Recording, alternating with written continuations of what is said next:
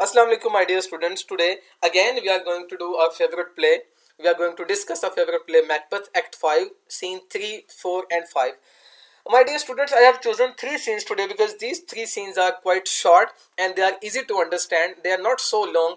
I think these 3 scenes would contain 3 or 3.5 pages of your book. So you can see from your books, and the learning objective of this lesson is to be able to understand the downfall of the tragic hero. Tragic hero means a hero that is going to have a tragedy, a hero that is going to have a bad or sad ending. So Macbeth is going to have a sad ending. And what is that sad ending? Sad ending. This is what we are going to. This is what we are going to discuss today. Actually, we are going to discuss the background and the causes of the downfall of this tragic hero in these 3 scenes. So here we go. In next, here on your screen you can see the short summary of Act 5 and Scene 3. This is the same way we did the short summaries of Act 5 Scene 1 and then the Act 5 Scene 2. So again, on your screen you can see Act 5 Scene 3 short summary. So let's read it. Macbeth strides into the hall of Dunsinane with the doctor and his attendants, boasting proudly that he has nothing to fear from English army or from Malcolm. Macbeth is having, you may say Macbeth is having 3 prophecies in his mind, the prophecies of apparitions, so 3 apparitions in his mind. The first apparition was Macbeth. Macbeth needs to be beware of Macduff. I am telling the apparition in my own words. These are not the exact words of apparition. So Macbeth needs to be beware of Macduff. The second apparition says Macbeth cannot be murdered until a man who is not womanly born can come and kill him. This was the second apparition. And third apparition was that Macbeth cannot be murdered or Macbeth cannot be harmed until the Birnam Woods may come to Dunsinane, may come to his palace. So these three, out of these 3 prophecies, 2 prophecies were for Macbeth. Macbeth was thinking that 2 prophecies are quite impossible, like all the persons in the world are womanly born and no one can. And even the Birnam Woods means the forest that was some kilometers away from Dunsinane, and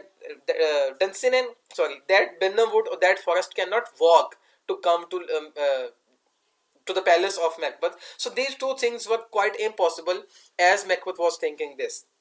So he said at this time that he, by keeping in mind the prophecies of witches, Macbeth says that he has nothing to fear from the English army or from Malcolm or even from Macduff, because Macduff and Malcolm, they both are leading the army to attack Scotland. So he gets a whole heap of bad news in this scene. He gets a bad news. The first bad news was that he learns from doctor that his wife is not well. This was the first bad news for him, like his wife is not well. This was said by doctor, and even doctor says that she has no, maybe she may not be saved and she may not be cured from the disease. And this was the second news. Sorry, that there is nothing the doctor can do to help her. This was the second bad news that was heard by Macbeth in this scene. The second news was, plus he hears that 10,000 English troops and a whole lot of Scottish ones have gathered together to take him down. Now here he comes to know that the English army has reached the Birnam Woods. English army has reached near the borders of Dunsinane and English army, and many lords of Scotland, the lords that used to be with Macbeth earlier, but now they have joined English army, but now they have joined Malcolm or Macduff to take him down, to take Macbeth down. So this was the second bad news that was heard by Macbeth at that time. After some time, he prepares to fight. He decides that he wants to die fighting. He does not want to die by sitting in a room or by sitting in a palace. He wants to die while he is fighting. So this was a short summary of Act 5 Scene 3. Talking about the important quotations or important talking about the important quotes or important points or important dialogues of this scene. So this scene, as I told you, this scene is very short. So there are almost 3 famous dialogues here, and I suggest to you all that please underline these dialogues so that you may please underline these dialogues in your books, so that you may use them as evidences in your questions, or when you are writing the answers of some questions. So Macbeth here says, Satan, I am sick at heart. When I behold Satan, I say, this push will cheer me ever, or deceit me now. Satan is a lord of Macbeth, and we came to know Satan in the previous scenes as well. So Satan is the lord of Macbeth, who is with Macbeth right now. In this scene, Macbeth says to Satan, like, Satan, I am sick at heart. Macbeth is now realizing that he is not brave anymore. He is sick at heart. He is not brave. He is coward, you can say. At this time he is saying this. When I behold Satan, I say, like, he says that I cannot even walk anymore. I cannot fight here, but still this push will cheer me ever. This push means this attack, the attack from the English army, the attack from Malcolm Macduff. So he says that this attack will cheer me ever. Like, this attack is going to cheer me. How? Like, if he wins the war, or if he murders the other person, and if the prophecy of which is are fulfilled, it means he is going to have a lifetime cheer. He is going to have a lifetime joy, and he is going to enjoy his throne. He is going to enjoy his kingdom. He is going to enjoy his seat. Or deceit me now. Like, if he is defeated by Malcolm and Macduff, so he would be disseated from the throne. He would be no more on the throne, and he would be punished by taking him out of the kingdom. So this is written at lines number 19, 20 and 21. The second dialogue by the same Macbeth is, my way of life is fallen onto the sere, the yellow leaf. Here Macbeth says Macbeth says this to Satan again. He says that my way of life is fallen onto the sere, the yellow leaf. It means his life is going to have an end. It means his life is going to have a downfall. The sere, the yellow leaf. Yellow leaf. Basically, this is the symbol of autumn, and autumn is the symbol of death. Autumn is the symbol of lifelessness. So it means his life, or he is going to be lifeless. He is going to have a downfall here. Next, doctor says the third important quote of this scene is said by doctor. Doctor says, she is troubled with thick coming fancies that keep her from her rest. This thing is said by doctor to Macbeth. So doctor says to Macbeth, she is troubled. She means Lady Macbeth, because doctor is taking care of Lady Macbeth, and doctor is giving the cure to Lady Macbeth. So doctor makes Macbeth updated about the current situation of Lady Macbeth by saying that she is troubled with thick coming fancies. Like, she is having some fancies. Fancies means some imagination. Like, you can say like she is having the habit of self-talk. She starts talking to herself. So in this way, you can say that she is troubled with thick coming fancies. She is having some imaginations, and because of those imagination, she is troubled, that keep her from her rest. Like, she cannot rest anymore. She is restless, and she is not in her proper, you can say, conscious. She is out of conscious. She is restless right now. So this is written at lines 39 and 40. If you talk about Act 5, Scene 4, short summary. So let's read the short summary of Scene 4 first.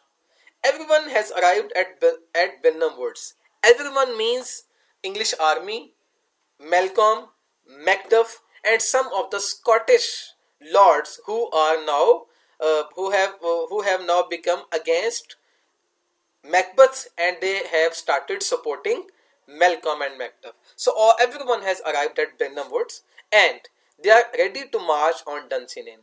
They are going to attack Dunsinane. They are going to attack Macbeth's castle. Malcolm talks with the English Lord Seward. Malcolm, as the leader of the army, he talks to the English Lord. English Lord means a commander of the English army. Seward was a commander of English army. Basically English army was led by Malcolm. So he talks to English Lord Seward. Seward is a character here, and his officers about Macbeth's plan to defend the fortified castle. Fortified castle means like his castle is fully secured. Macbeth has planned everything to defend his castle. Macbeth has planned to fight back with the approaching English army. So the plan of Macbeth was discussed by Malcolm and Seward and many other officers of English army.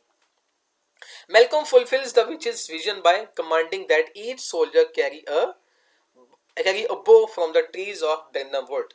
Malcolm gives an idea. What was this idea? That every soldier is going to have a bow from the tree of Birnam Woods. Bow means a branch. So every soldier, everyone will get a branch of tree, and then that they will keep that branch in front of their face, and then they will start moving towards Dunsinane, so that they will be hidden as they approach Dunsinane. So they want themselves to be hidden, and they want their number, the quantity of the army, the number of the soldiers to be hidden as well. So in this way, this was you can say this was a technique that was used by Malcolm. And technique was they are supposed to get a branch of tree and put that branch in front of their face in order to keep themselves hidden.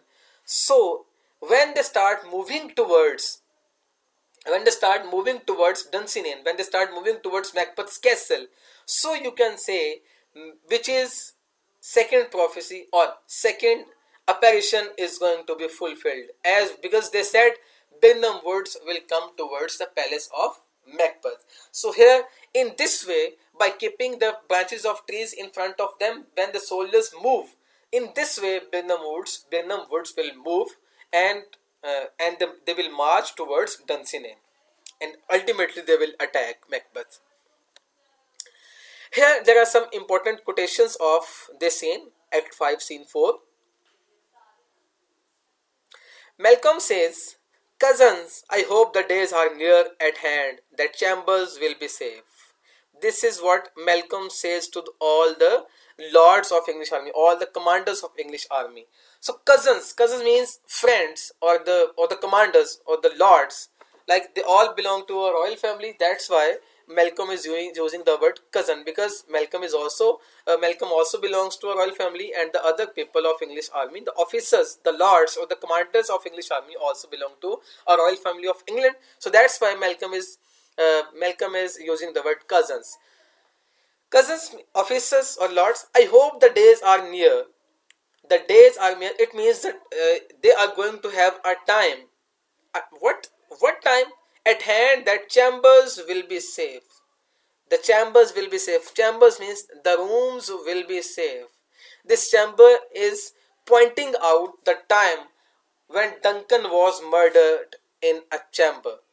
So Malcolm is keeping in mind the murder of his father, and he says that Chambers will be safe, like no one will be murdered by when someone is sleeping inside the chambers, and at that time no one will be murdered, and that days are coming that every chamber will be safe and no one will be murdered anymore. This is written line number 1-2. The second dialogue by Macbeth is, "Let every soldier hew him down a bow and bear it before him." Means every soldier should have a bow, a branch of tree in front of their face, and bear it before him. Bear it before him means they have to keep it before him. Before him means they have to keep the branch of tree in front of them. So this was again said by Malcolm to the entire English army. Seward says, "We learn no other but the confident tyrant." Seward is, as I told in previous slides, that Seward is an English lord in English army. So he says this to Malcolm. He says that we learn no other, like we know no other person. We have no other person in our mind except one person. Who is that one person? The confident tyrant. Who is the confident tyrant? Macbeth. Macbeth is tyrant, and Seward, as commander of the army, says that he has only Macbeth in his mind. It means they have to attack Macbeth only, and they are going to do it soon. This is written at line number 8 and 9. If we talk about Act 5, Scene 5 short summary, here you can see back at Dunsinane, Macbeth is getting a little overconfident.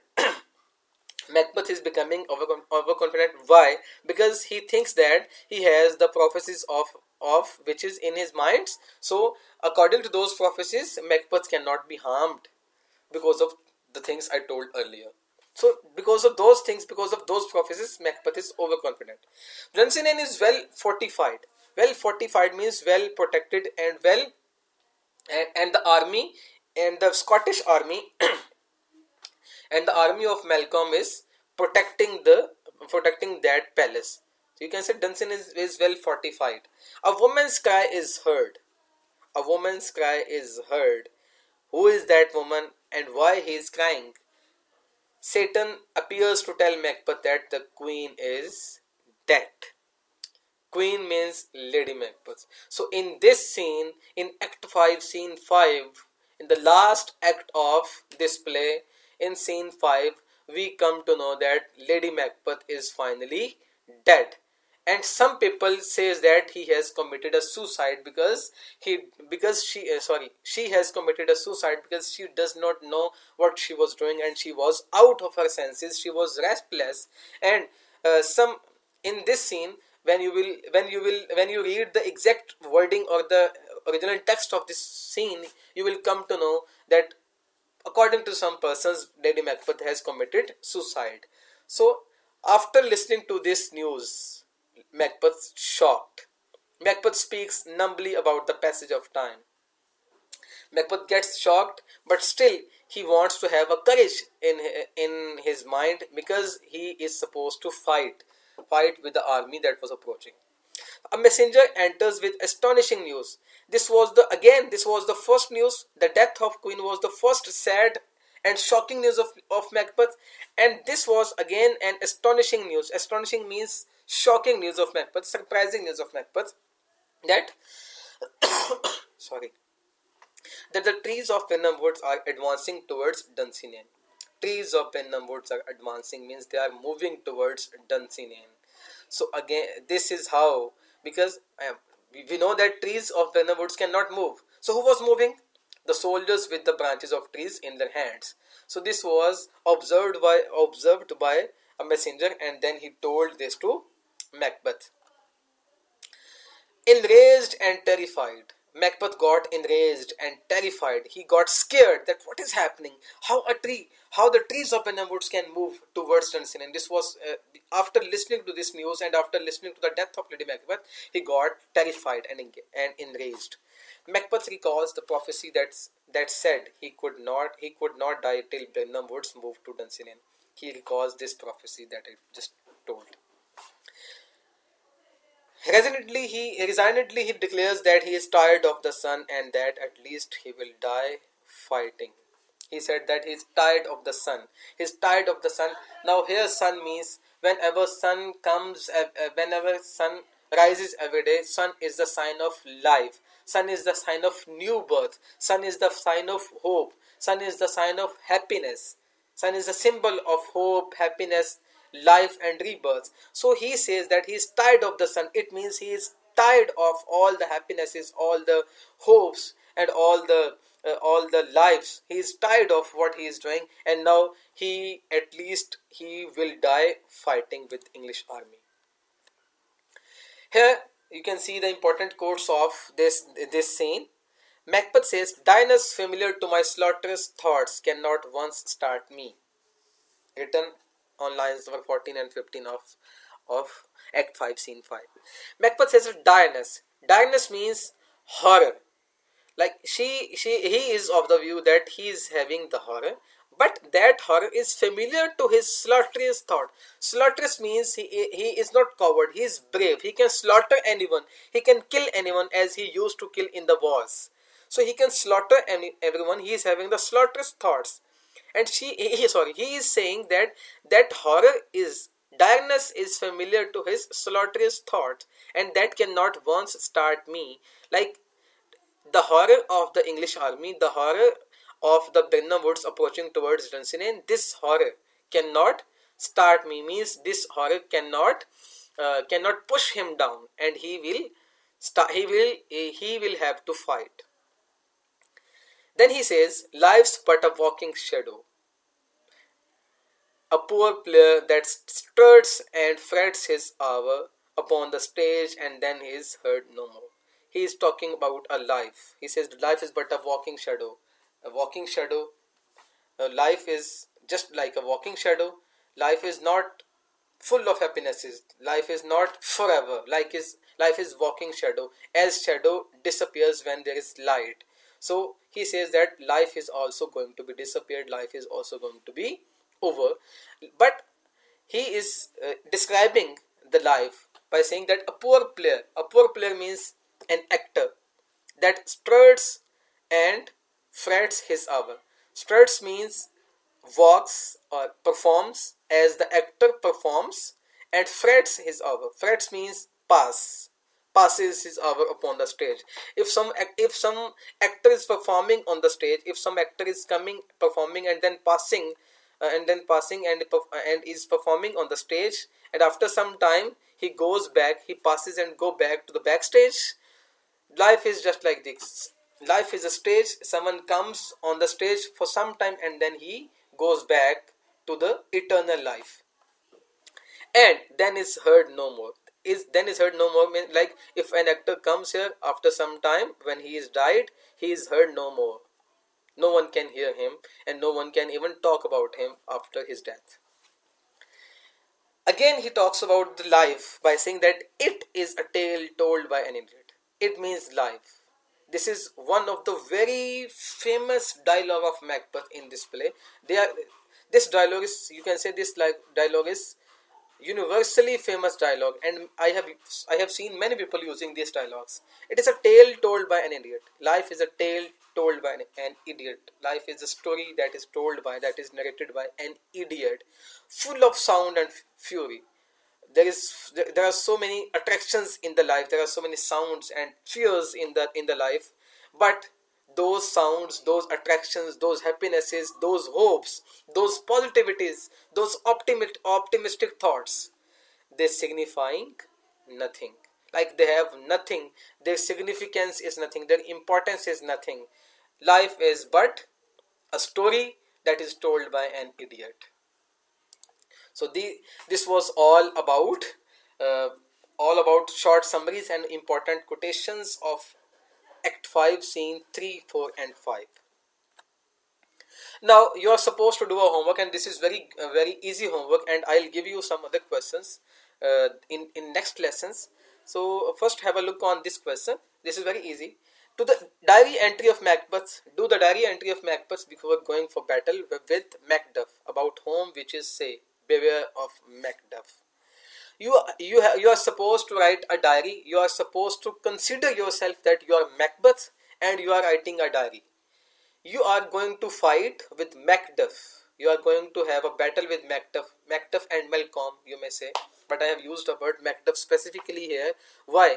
Because Macduff is the person about whom which is say, beware of Macduff. This was the first apparition, if you remember.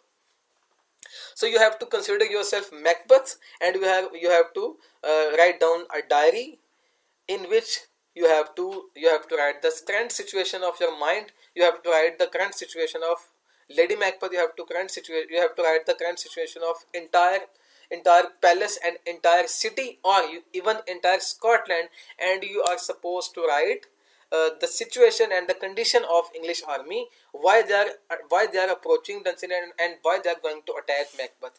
This is what you are going to write as being Macbeth in your diary, and your diary should have almost, you can say, it should consist of one page, and one page would be more than enough, I guess. So guys, that's it from my side today. Thank you so much once again. So I hope you have understood each and every point. Even if you have not got anything, you can ask. you can teachers are available for you in your class timings. So if you have any question, you can ask in the comment box. And even if you have understood each and everything, so even then you have to comment, just to show your presence that you are enjoying and you are understanding online classes and understanding the lectures given by the teacher. So guys, that's it from my side. Inshallah, we will be with you with a new topic, with a new enthusiasm, with a new passion next time. So thank you so much.